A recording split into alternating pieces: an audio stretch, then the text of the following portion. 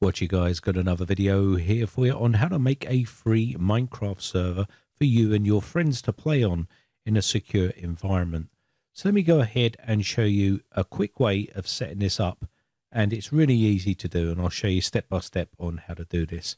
Now, DigitalOcean have a free $100 gift card at the moment which you can use. Now that means you can have a free Minecraft server set up and use that $100 credit and then cancel at the end of it if you wish. Now, let's take a look at how we can set this up. Now, first off, you're going to need a couple of criteria. You're going to need to have a new account set up with DigitalOcean, and you'll also get $100 credit to that account. And also, you need to use all of that credit in 60 days, which is 2 months, which means you can have a full-blown Minecraft server for 2 months for DigitalOcean and then cancel afterwards if you wish. So I've got an account set up here and I'm going to show you how to do it. So first off, you're going to get something like this. What you need to do here is go down to the marketplace and click on marketplace here once you've got your account set up. And this will take you to this window here. You can set up a free website or whatever it is you want to do, but we're going to be doing Minecraft here. So let's just do Minecraft here and type that in here. And you'll see 2 options available. We're going to be doing the Minecraft Java Edition server here. Click on this one, and this will take you to this page here. Now, the Minecraft Java server that they're running at the moment is 1.15.2. So you need to make sure you use that version of client, otherwise it won't work. Click on Create Minecraft Java Edition Server Droplet, the big blue button here. Click on this one, and this will then get the droplet ready for us. So now you can see here, there it is right there. And you can see we've got the shared CPU basic setting on there. That's what we've got set up here. Next up, we're going to leave the CPU options to premium AMD with NVMe SSD. Now, if you want to use the free $100 version, use the $48 a month. That means that 2 months of that will give you 8 gigabytes. That's 4 AMD CPUs, 160 gigabytes NVMe SSD storage with 5 terabytes of transfer, and that is for $48 a month. So remember, we're using the $100 free plan here, so we can use the $48 a month one. Now, if you're paying for it, you will need to have a minimum of, say, 2 gigabytes here for the vanilla version, which means no mods or anything like that. If you do want to add some mods on here and other bits and pieces, you will need to have at least the $24 a month package, which is about 4 gigabytes, 2 AMD CPUs, 80 gigabyte NVMe SSD, and 4 terabytes of transfer rate.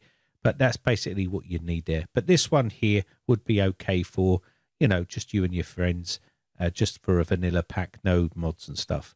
So if you're using the free $100 version, $48 a month will be fine. I'm going to go for the $24 a month because I'm already a customer and I can't use the free $100 version because I've already signed up with their account to use it before. So I'm going to use this version here. Next up, you need to choose your data center near you. Mine is going to be in the UK, so I'm going to be doing London. But if you're in another country, you can choose one of those versions there.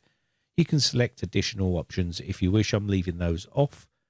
Now, authentication, this is really important because this is for security and stuff like that. You can use a password. It's very easy to set up, but the problem is they're very easy to hack, and you don't really want that. So you want to use the SSH keys. Let me show you how to set up an SSH key for this. So click on the new SSH key. It's very simple and easy to do. This will open up a box like this one, which says put in your SSHD key content. Where can you get that from? Let me quickly show you how to do this. So we're on a Windows-based system. If you're on a Linux or a Mac, it's going to be slightly different for you, but this is for a Windows 10 system here. So first, we need to make sure that we have SSH client installed. So go to Settings here and go to Apps. Then go to Apps and Features. And then in here, you'll see additional features. Click on this one here. And what we're looking for here is Open SSH Client. If that's installed, you're good to go. If it's not installed, you will need to install that on your system, but it should be installed on there, as you can see here. Okay, so now we've got that on. So let's go down to the search box and we can type in here CMD, and we're going to run this as administrator. So let me quickly type this in here and run as administrator. There we go. That will open up the command prompt box like so. Now we need to put in this command here, and this will open up our SSH for us. So go SSH dash, and we're going to put keygen, push enter. And you can see it's generating a public-private RSA key pair. So just see this here. It's going to enter it in that location. So push enter, and now enter a phrase. And it's going to also empty for no phrase, but you can put one in here. I'm just going to enter again. And then we're going to enter the same passphrase again. And this will give us our fingerprint is here. This is our fingerprint key. You can see here. And it's going to put that into the users. It's me, which is my account. So let me just show you where that's located.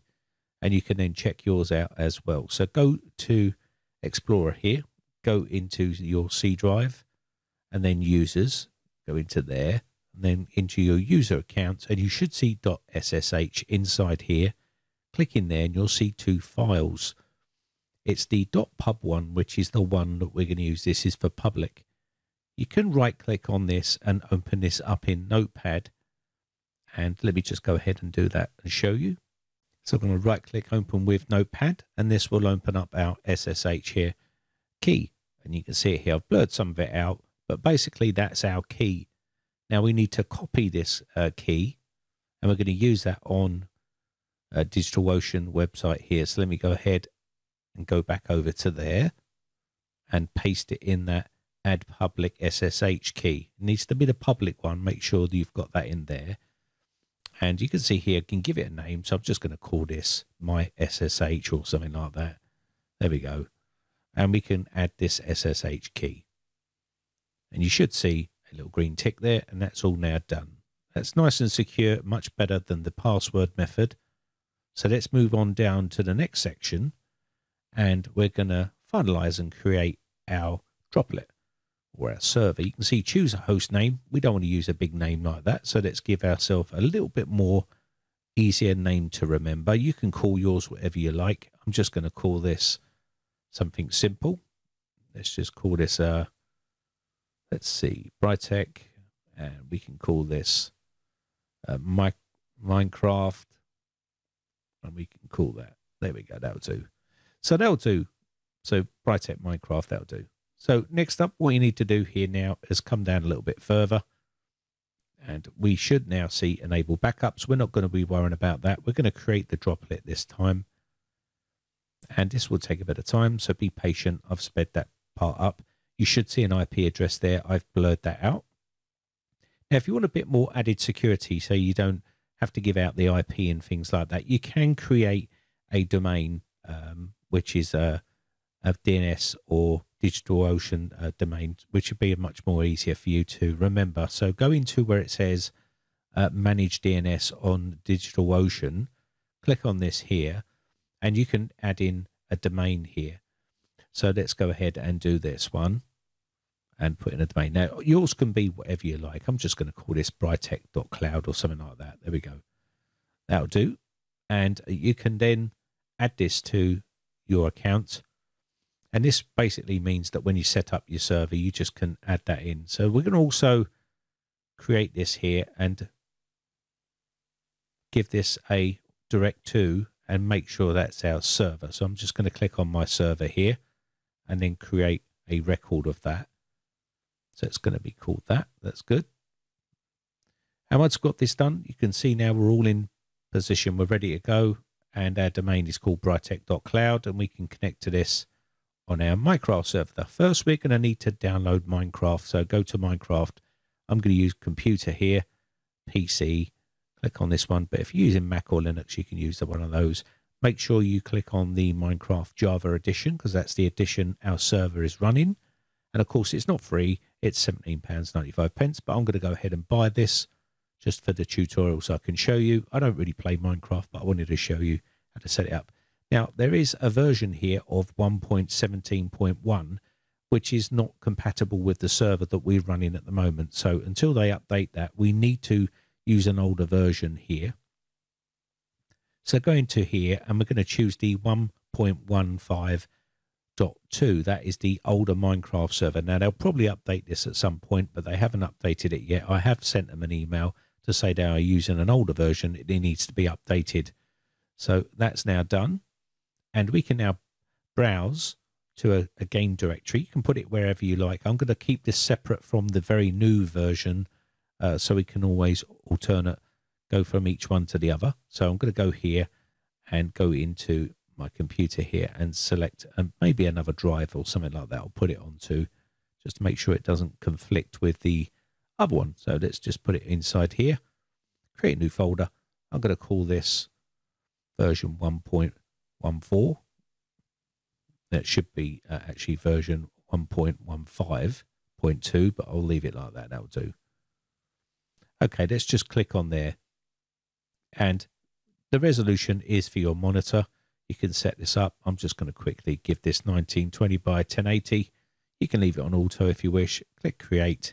And you should see an older version there and the latest version. So click on play. It says you're about to play a version of Minecraft Java Edition that does not support the latest players. That's okay. We're going to accept that. And that's going to download that version to that location where we put it, so it doesn't conflict with our latest release. And once that's done, it will open up and finalize. And we can then go ahead and put in our server details, which we just created on DigitalOcean, and play on our server and invite our friends. So to do that, what we need to do is go to multiplayer. So click on multiplayer. So I'm going to click proceed here and click proceed. There we go. And we can add a server. So click add server. I'm going to put in my server details and away we go. And it's nighttime. Great. So what I'm going to do here is let this get to daylight. I'll quickly fast forward this to daytime. And there we go. We're on the server we just created on DigitalOcean. And you get 2 months of free play. You can play that with all your friends. Give them your domain name that you've set up. And basically let them connect to it. And you can have loads of fun on there with all your friends. And that's it. After 2 months, you can cancel it. Anyway, my name has been Brian from briteccomputers.co.uk. A big shout out to all my YouTube members who have joined my YouTube members group. I really do appreciate the support. Thanks again for watching, and I shall see you again for another video real soon. Drop on our Discord server for a chat if you wish. Bye for now.